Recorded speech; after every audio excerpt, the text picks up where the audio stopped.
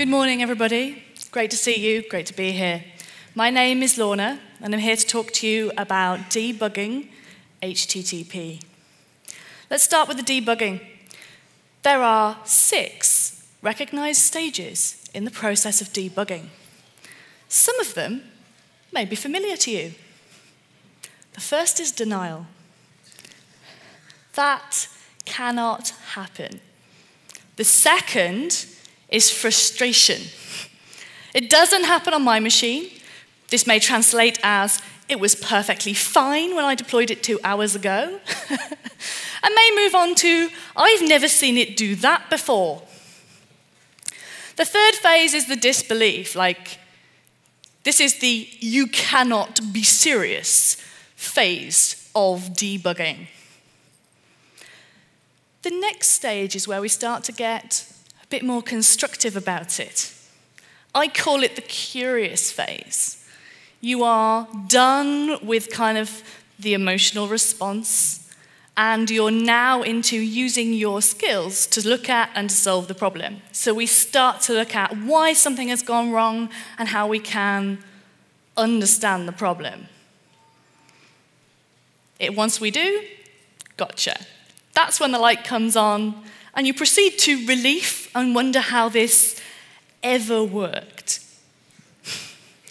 This is familiar to you, and I kind of wanted to open with that because I want to make the point that fault finding with HTTP, trying to debug problems in an increasingly interconnected world, is really much like fault finding everywhere else in the project.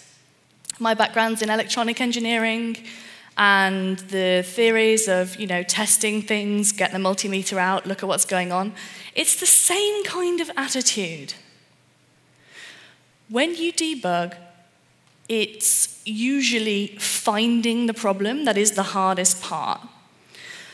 I am going to, today, try and show you some tools that will help you to find and understand the problems in your system. We'll talk about reproducing the problem. I'm going to show you Wireshark for inspecting traffic, curl for making any kind of HTTP request in the world that you might want to, and Charles proxy for some other clever tricks that might come in handy. So this is my attempt to allow all of you to kind of look over my shoulder at the tools that I use. I do a lot of PHP and specifically API development. These are the tools that I use, and I want to try and scale that up. So I'm quite enthusiastic about this, and I hope that you will get something from it. The tools are really important.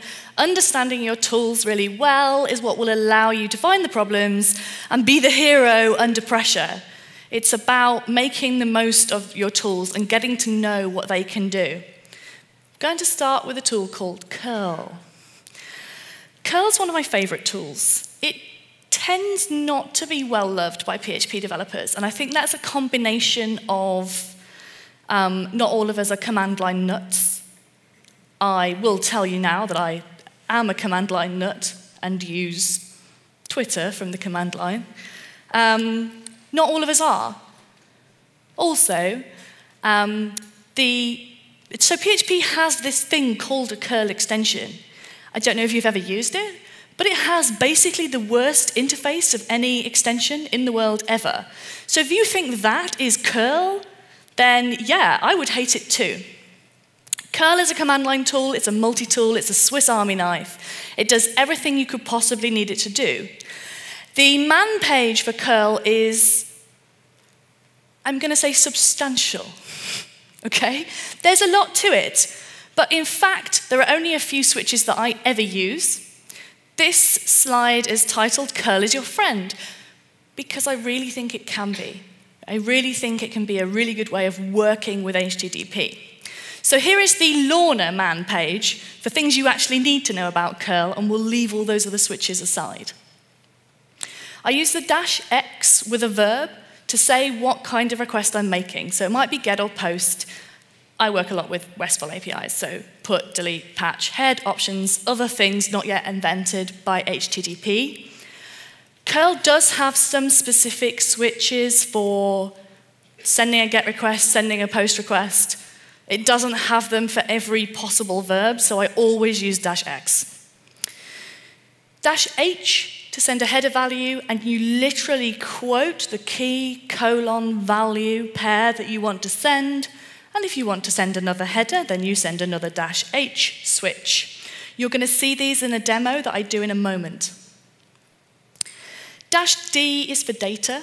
If you just do -d with key value pairs, by default, curl will send that as a POST request and send them as if you had submitted them from a web form, which is often what we're trying to do.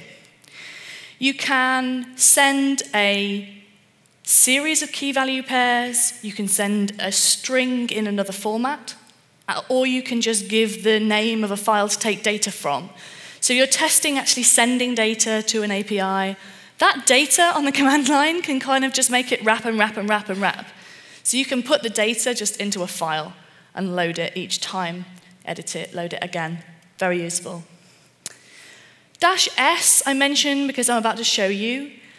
It's the silent switch. So if you want to pipe the output of curl to something else, which isn't your terminal, curl will detect this and try and helpfully give you a progress bar. I'm not sure if I'm using it wrong, but basically that's never what I want it to do. So -s to suppress that output of the progress bar and just get the output of curl piped to whatever it was you wanted. I mean, it might just be less because the output's quite long. You choose. -c and -b used together give you cookies in the way that your browser would do it. So the -c is for capturing the cookie, so you use -c, and then a file name argument, which is called the cookie jar, in case anyone doubted that HTTP geeks have a sense of humor. -b is for broadcasting the cookie. So if all of your requests have -c and a cookie jar file name, -b and another cookie jar file name, you're doing the same thing as your browsers will do by convention in terms of accepting cookies and then resending them for subsequent requests. So if you need to test with curl, you need to log in or whatever, it's all in there. Finally, the -v switch is really useful because it shows you request and response headers. So you can just have a look at what was sent and what was received, which is great to talk about, and now I'd like to show you. So, please come and meet my good friend, curl. Like I say, it's a command line tool. So I am going to make a GET request with curl from the command line. This is a request to my local development copy of the API for the Joined In open source project. That's because I'm the project lead of the Joined In open source project, and much of my spare time mostly looks like this as I work on developing the API.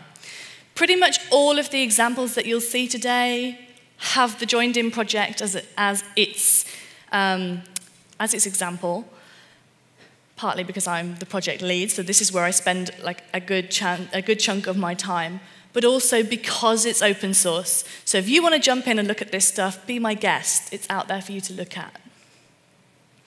So I'm making a curl request to api.joinedin.local, which is my dev version of the API, and to a URL which is events, a specific event identifier, and comments. So this is the collection of comments made on a specific event. The conference here have asked you all to leave comments on talks and comments on events, so this is the kind of thing that we would be doing. After this session, you will be able to do that with curl, should you so choose. So I run that command, and curl literally just spits back the response to me. It's JSON, I have an empty comments array, there's a meta block telling me there is a count of 0 records in my response, and there's some links to pagination going on there. Cool, so far so good. Let's take that a step further, and instead of JSON, let's send an accept header of text HTML. If you hit api.join.in in your browser right now, you will get an HTML rendered output of the data in the API. There's no access control for read-only, so absolutely be my guest. That's done on your accept header. So your browser will say, I understand HTML, and joined in server will be like, all right, here it is. So I can send that header with curl. A few other things then that we can also do with curl from the command line. Again, making that basic request. If I add the -v switch, we get extra information about the headers that were sent and the headers that came back in the response. So if you have a look at this, the arrows coming from the left into the screen, those are the request headers. I made a get request. Curl sends a user agent. You can override that if you want to pretend to be something else. Where there's a host header. Curl very optimistically claims to accept */*. The response headers coming from the middle of the screen back out to the side, that's what's coming back from the server. The response headers tell us we got a response, it's 200 OK, there's some date information, some Apache PHP information, content length and content type. So that tells us how to understand the body. If something has gone wrong, the -v allows you to inspect the status code, the response types.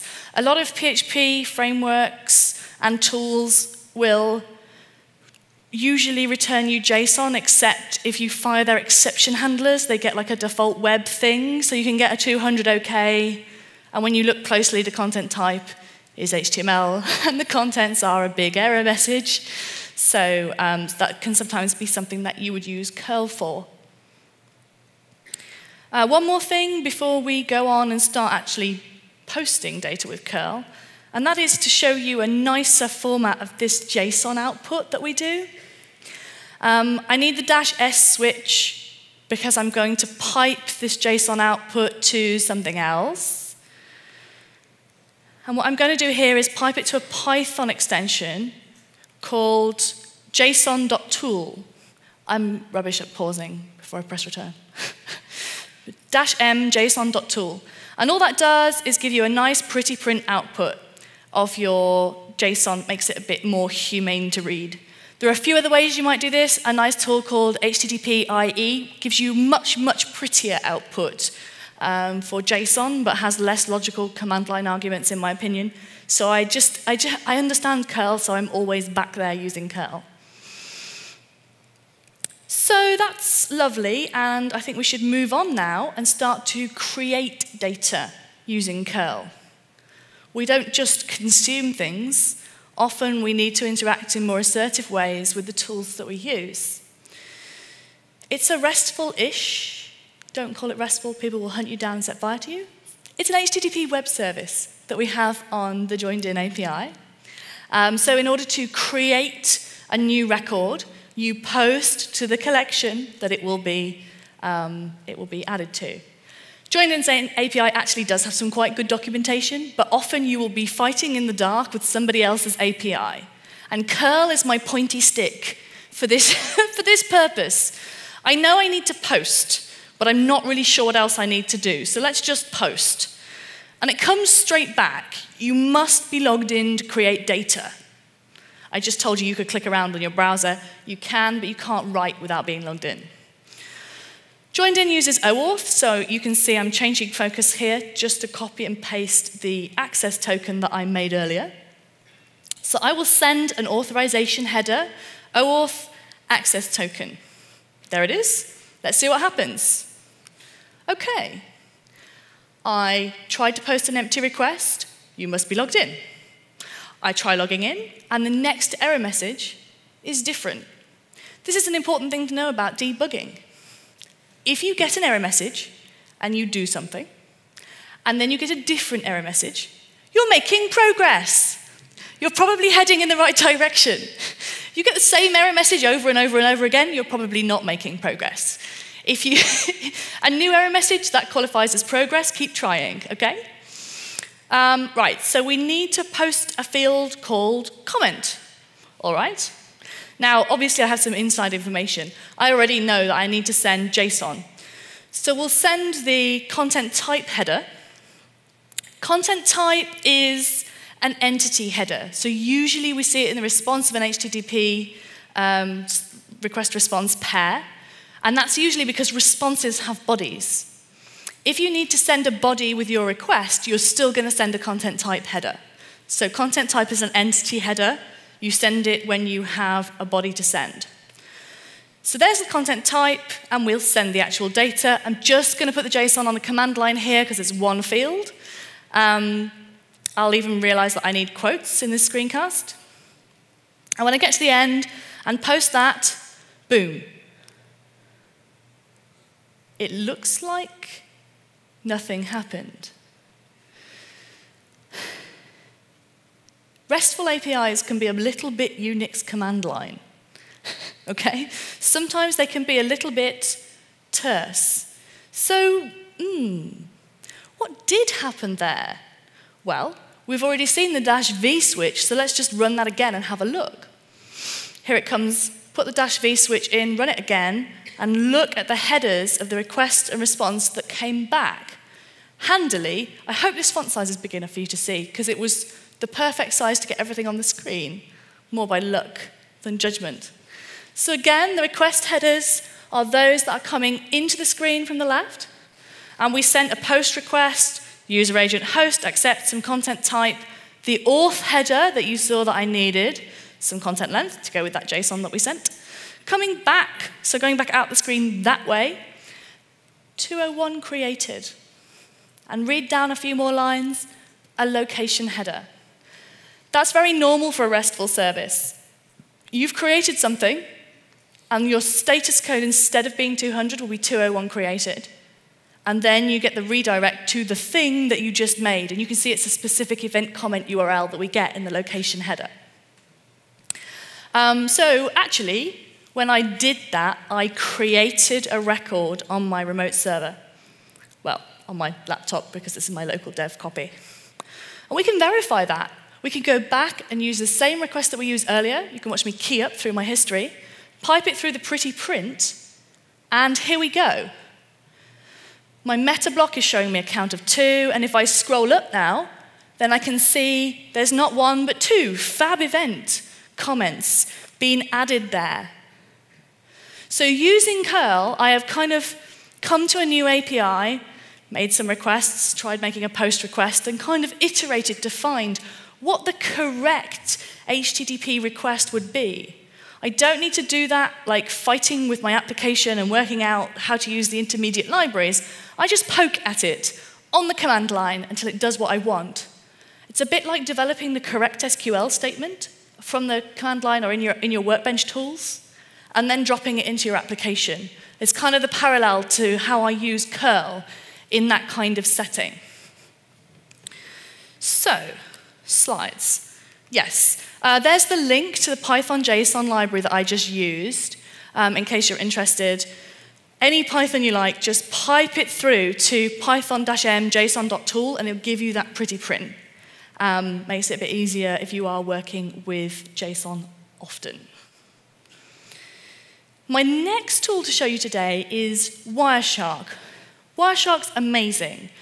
Just like curl, and I should have said this already, just like curl, it is available cross-platform, and it's free to use, so just download it and try it. Wireshark inspects the traffic that's going through your network card. You'll see when I start it, I get to choose between the network cards in the machine. And I love it because I don't need to edit the applications. Sometimes I may not have any control over one or the other of them. Sometimes I might just not care enough to get in and start finding where the requests are made from, where I should put some var dump or some error log commands in. Just, you have a problem, you can reproduce the problem. Start Wireshark, get the problem, have a look at Wireshark, what happened? You're able to observe the traffic. If you need to capture traffic which is not on the same machine as you're going to run Wireshark on, so let's say that you need to grab this off a server which you don't want to put the GUI tool on, you can capture traffic with a tool called TCP dump, which does the same thing, and you can examine it later with Wireshark. So I'm going to show you Wireshark in a kind of live capture scenario, but you can capture data on a server and download it. Equally, you can capture it locally, save it later, show it to somebody else, look at it again. It doesn't have to be the live capture. It's also very useful if you have what I call a Heisenberg. Something which is broken until you put the debug in, and then it's fixed, and then you take the debug out, and then it's broken, and then, right? So there's a few people nodding at me from the audience. Yeah, Wireshark doesn't interfere with your application, so it's just a separate thing. I find it most useful when I'm debugging between layers. The example that I'm going to show you is the new joined-in site. The Web 2 site that we're working on talks to an API backend. So now I'm in a situation where it's not me, like browser, web server, something's gone wrong, var dump, see it in the browser, because it's browser, web server, API, API, other API, API database, you tell me. So you can have connections between lots of different elements of quite a service-oriented architecture. Things get further and further away. That's becoming much more normal for PHP developers. I'm building a lot of APIs. Some of them are mobile backends. Some of them are part of websites. So these are skills that are handy and indispensable when you need to work in a setup that looks like this. This is the joined-in setup. So the API you've just seen. Web 2 is the site I'm about to show you. We've got an Android app. Who knows what else is consuming that API? It's publicly available, right? I don't know, and I don't need to know. You build what you will. So, my second demo is called, Why Doesn't This Work? Oh, it's the noise that I make when I use Wireshark. Okay, this is the new joined-in site. If you're interested in the project, hit m.joined.in to see the real one of these, not the test data version. I have lorem ipsum in here because once upon a time, many years ago, Josh built the project a really nice sample data generator so you can install joined in and instantly get a set of data to work with. But it's all a bit nonsense and Latin. This is my dev system, so that's what you're seeing. So this is the Web 2 project, and I'm just going to click into a random event and have a go at creating a comment because I've had a bug reported with this functionality. So I make a very plausible comment and I submit it, and sure enough, there's an error. So I'd like you to meet my good friend Wireshark. All I need to do is start Wireshark. Here I'm choosing my local network card because my dev copies of joined in are on the same laptop. So my machine will route all the network for that through that network card rather than out through my WLAN card. This is useful because it also means that I don't capture all the Googling for Stack Overflow that goes on while I'm debugging a problem. You just get the traffic that goes through your local card. So I start the capture, and one thing I always do here is I add an HTTP filter. That's because Wireshark's a network-level tool. It doesn't understand HTTP. It's not really about the web. It's about network traffic. And so it's very low-level and networky. And it shows me things I don't understand, like DNS and UDP and TCP, and I'm making a web request from a web browser, and that's what I want to see. So I always add this little filter to kind of just show me things that I really want to see. Start Wireshark, reproduce the problem, get back over to the browser, submit that thing again, see the error again, awesome. Come back then to Wireshark, and let's have a look at what happened. Well, the top pane is a list of requests and responses separately. So this is like a story of what has happened. The lower pane is drill down detail on a single response. So you can see that I did get a 500 internal server error. Before that, I got a 400 bad request. So website requests, browser requests website, website requests API, API responds, web server responds. This is the 500 leg, but the 400 actually came back from the API. If I drill into what request was sent, who can see the problem with this? You probably can't on the projector. My access token seems to have a PHP variable name in it. Instead of sending however many characters of hex, I would appear to be sending $this arrow access token. I think I can see the problem. That's a problem that would be quite difficult to see without a tool like this that lets you drill in to the request that the web server made to another external service. So, okay, let's have a go at fixing that. We're going to go into the application, and instead of you watching me type PHP, instead we'll just go to the branch I made earlier and check out the one that doesn't have this bug. This is open source, right? So I also had to then, I can't check out master because I had to patch a different bug that I found while I was trying to take this screencast. Awesome. Good. So let's just give that another go, submit the comment again, and there we go. This time it's worked because I've been able to inspect the problem, go in and fix where I was sending the access token header. So having Wireshark running allows you to look at a problem that's happening and inspect what's going on even a few layers down the stack. For straight PHP, backend kind of web front-end development, it's still really handy. You don't need multi-tiers to make use of Wireshark. If you're doing ajax requests, or you just want to have a look at the traffic without editing your application. Fabulous tool. And I used just Wireshark for years and years. Right. Good, we're doing okay for time. This is good. I worried I brought too much stuff, but there was nothing I wanted to not tell you. So all of the content is still in the talk. We just have to get through it all somehow. My next tool is a tool called Charles Proxy. And in contrast to both curl and Wireshark, Charles Proxy is not free. It's cross-platform. It's not free. It might be the only software I have paid for in about 8 years, something like that. Charles Proxy costs $50. That was £29.98 earlier in the week. It makes its money back pretty quickly, so don't take the paid-for license and hold it against it. It's a fabulous tool. Charles allows you to do a bunch of things.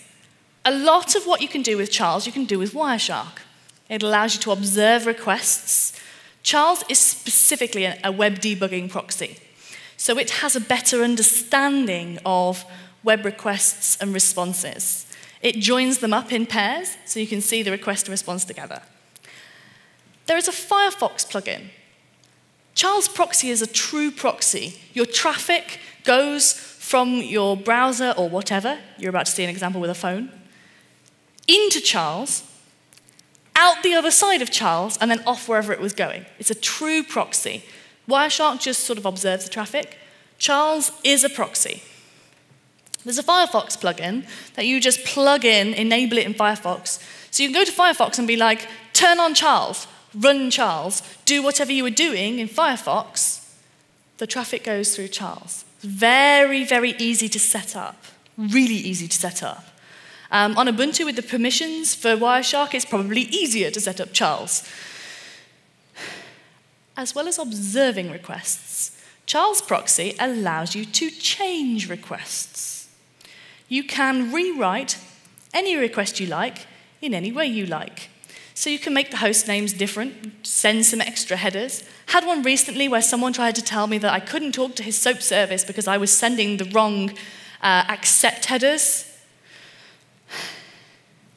I couldn't talk to his SOAP service because he hadn't actually published his SOAP service. Anyway, I proved this by routing through Charles, setting the headers he said I needed, and sure enough, it didn't help. You can also use Charles as a network proxy. Charles is not just about what's running on this machine. I'm going to show you a demo where I am running on this machine, and then I'm going to show you a demo where Charles is going to interfere with my mobile phone requests. So if you need to network something else on the same wireless network as you through your laptop to use Charles as a proxy, go for it. Charles also has very nice ability to repeat requests, change requests, and you can save and load different requests or sessions. So in terms of using it within a team, if you're all using Charles, understand that quite a few organizations now are starting to have the corporate license. If you've got a bunch of developers, it's really worth it. You can see something, save that request, attach it to the bug tracker, just drop it into the ticket. Somebody else can load it and replicate that problem immediately. So it's none of this log in as so-and-so, log in as somebody who's got admin privileges and such a role. Then if you change your profile and go to, save it in Charles, run it in Charles. It just cuts out all the messing about and very, very easy to replicate problems. I could talk about Charles all day. You might hate me, although feel free to just find me later and I'll keep going. I wrote quite a long article, and it's written tutorial style. So if you want to sort of look again at some of the things I've shown you with Charles today, go there. It's an article for Tech Portal. Hopefully you've seen Invika downstairs with their Tech Portal. Really nice outlet to write for, so if you're thinking of writing, go and write for there. I wrote about Charles Proxy, so go and read that for the things that I didn't have time to tell you. Okay, first one of the Charles demos is called A Few Charles Proxy Tricks. So the only thing you need to notice here is that I'm using Wireshark.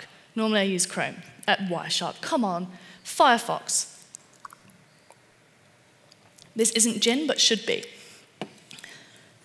And that's the live joined in, m.join.in is the live Web 2 project. Took this about a week ago, so PHP UK hasn't floated up. Sunshine PHP was still on. Great, cool, lovely. We click around to see some requests coming in. This is Charles. Same kind of idea to Wireshark in that the top half is the story. There are 2 tabs there, so you can see it in a sequence or see the structure. The structure kind of shows you URL stems, so you can look at sort of classifications of requests. I always use it in sequence. It's just the way my brain works. The lower pane on this screen is detail of the specific request-response pair that you are looking at. So I'm clicking around on the site. I'm in Firefox. Firefox is proxying through Charles. Charles is showing me all of the traffic. This is lovely. We can scroll up and have a look. If I click into Sunshine PHP, so I've focused Sunshine PHP in the top half of the screen. And down here, I'm getting the detail on Sunshine PHP. The overview gives you a bunch of requests and responses here. You get lots of information about the transaction. If Charles has applied some rewrite rules or something, you'll also see them here. Cunningly, I didn't manage to get that in the screencast where I had actually done that. So you would see them here. You can get detailed information about the request. So here we're seeing the headers. You can check which cookies were sent. The response comes back. Because this is a web response, it's HTML, then Charles knows that. It reads the content type header and it shows me an HTML tab. I can also check out the headers that I got with the response and have a look at it in text format. You'll see a later example where I've got JSON and it renders it as JSON instead of as HTML. So it's quite clued up with the kinds of things that we might be doing with web requests. Wireshark, like I say, a bit more networky, technical term. Charles Proxy, a bit more web-oriented in the way that it works. So that's the HTML view there. It's all very pretty and lovely. You can see I've got some very nice comments on Sunshine PHP, because apparently it was an amazing event. I wasn't there. So let's have a look at Charles's rewrite functionality. The request is going to come from the browser into Charles, and Charles is going to fiddle a little bit before it sends that request on. Here's one I made earlier. If I enable this rule here, what we've got is this box up here is which domains the rule will apply to. So I'm applying it to m.join.in, the Web 2 project you just saw. And the rule that's being applied is in the rules box a bit further down, where the host m.join.in will become m.joinedin.local, which is, of course, my dev copy. So we'll press OK on that, set up the rewrite rule, pop back over to Firefox. Come on, pop back over to Firefox. And let's have a look. We can see that we're hitting m.joinedin.local. And if I scroll down there, that's not the live site.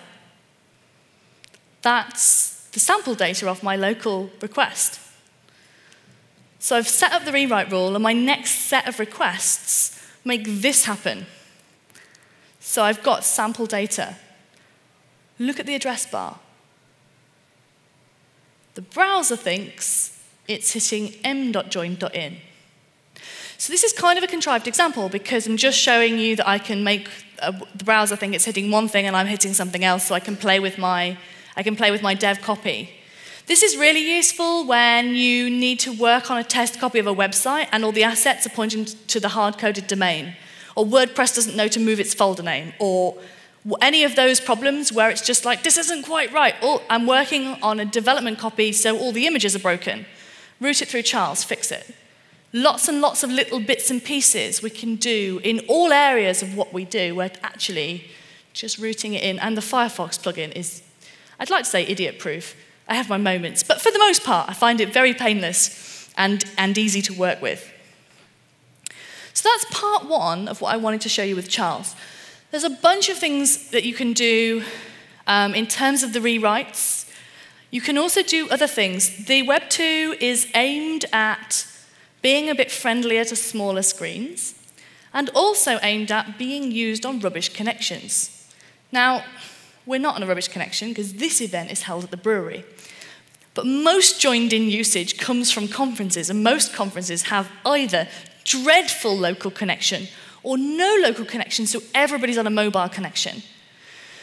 Charles has a throttling option, so you can develop with a simulated 3G connection and get a sense of what this would be like for a user who isn't in your office on decent internet connection. So you can get a real sense of how that would work. I'm going to try not to talk about Charles all day. We should get out of here in time for the next talk. Okay, so here is another trick that I want to show you with Charles.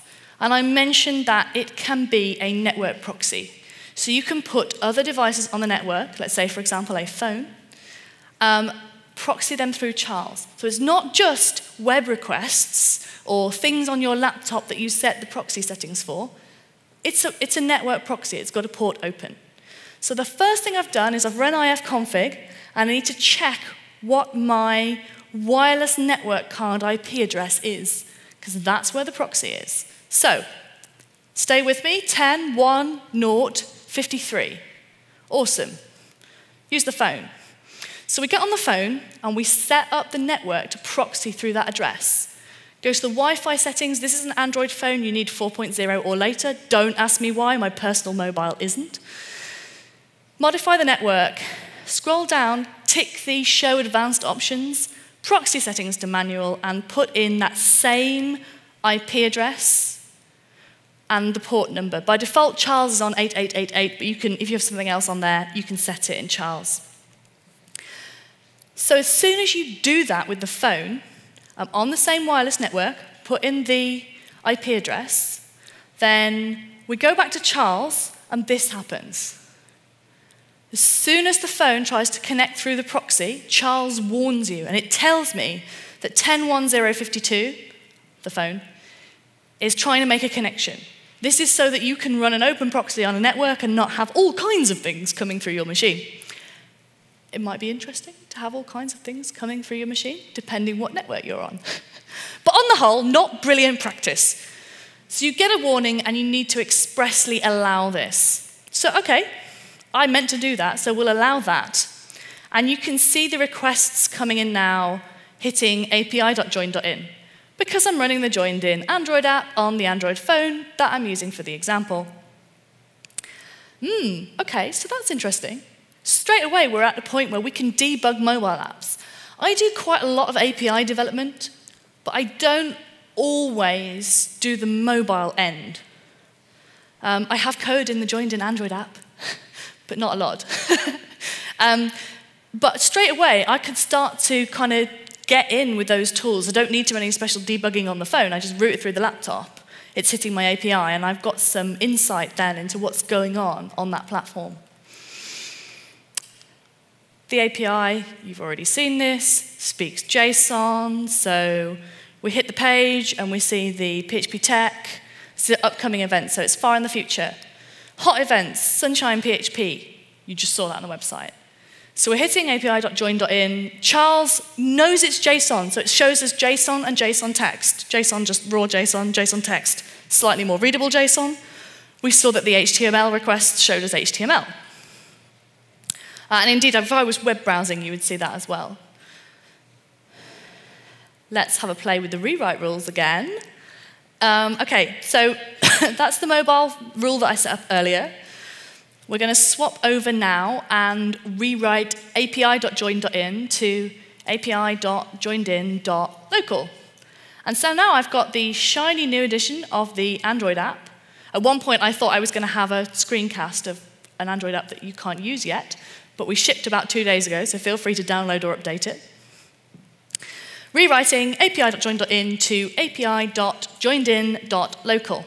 Haven't recompiled the app.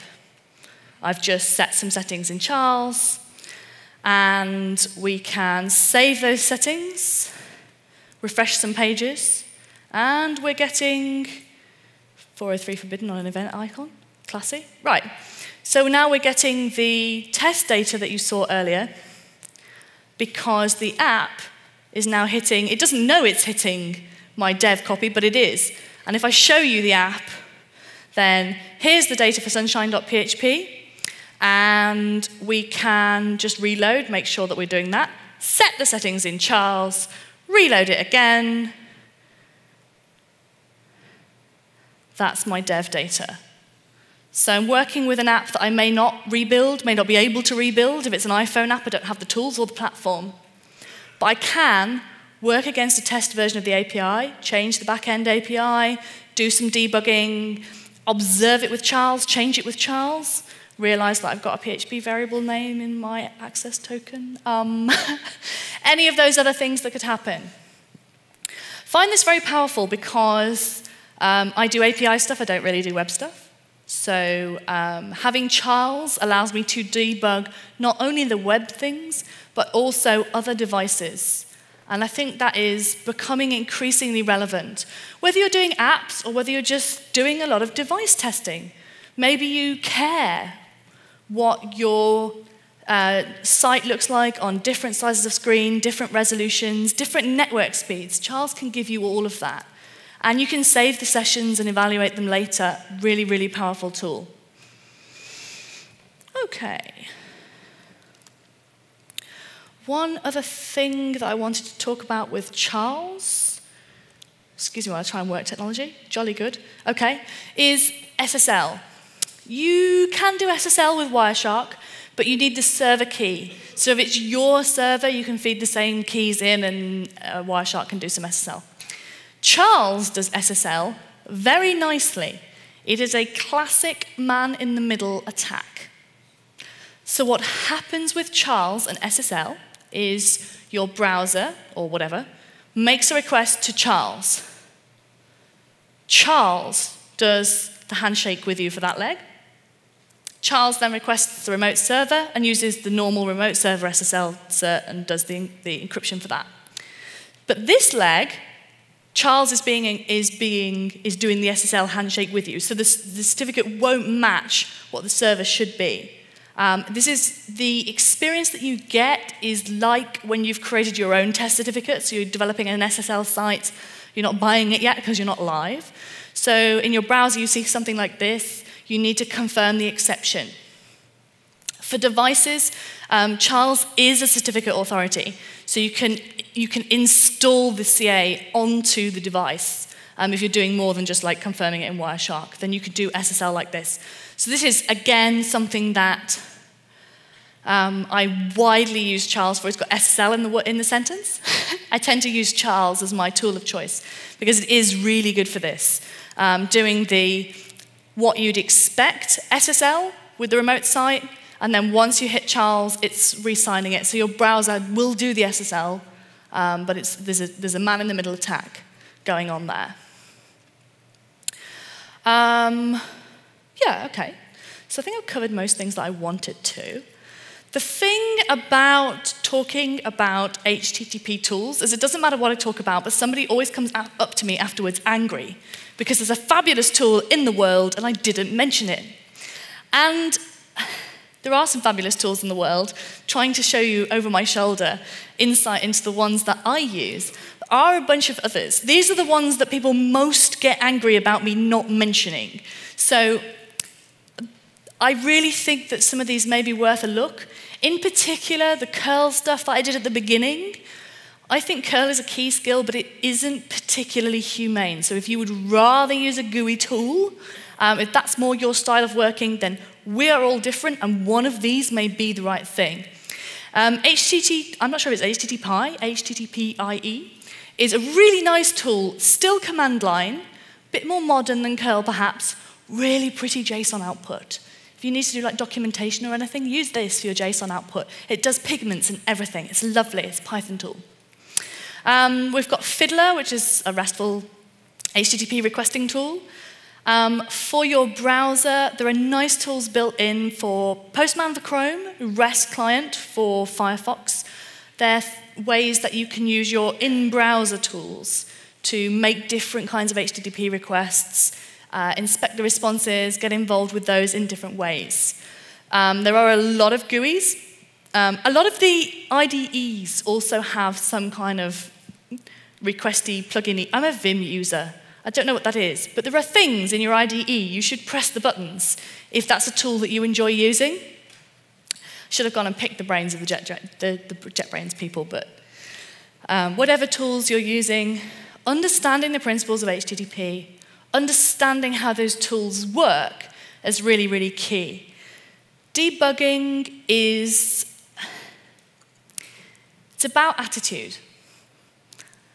Sometimes you might say it's about experience. You know, the more you've earned your stripes through predominantly bad experiences, the better you are at debugging.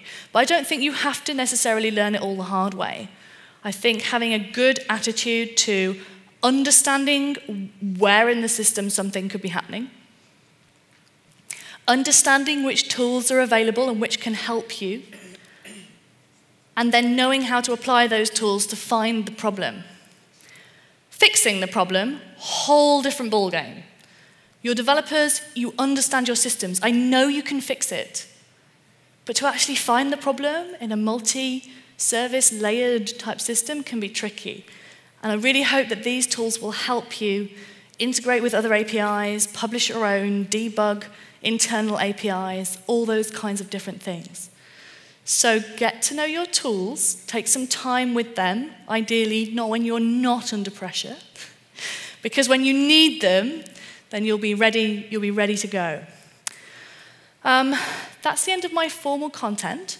I do have time for questions, so if anyone has any questions, this would be a wonderful moment. Anything you'd like me to talk about more or say again?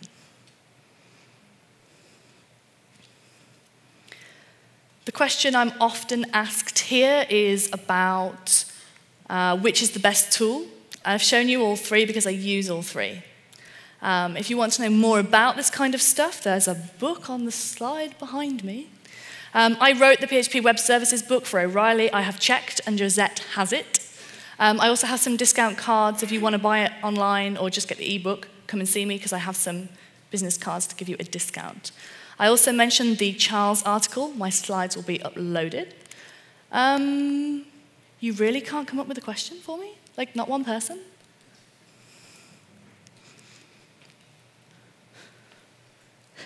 Okay, well, good. I'm quite happy to just have a bit of a sit down.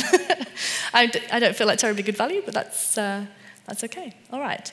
So if you want to get in touch with me, then my contact details are at the bottom of this slide. You have seen rather a lot of the Joined In project in this talk. I would really appreciate your feedback. I don't know, particularly because no one's just talked to me, I don't know if this worked for you, if it was a good format, if it was helpful, if you learned something, or if not, any of the above. So if you could just take a moment to fill in some feedback for me on Joined In, I would be grateful. I'm around the rest of the day. I will definitely be in the bar later, so come and find me if you'd like to chat. And with that, thank you very much.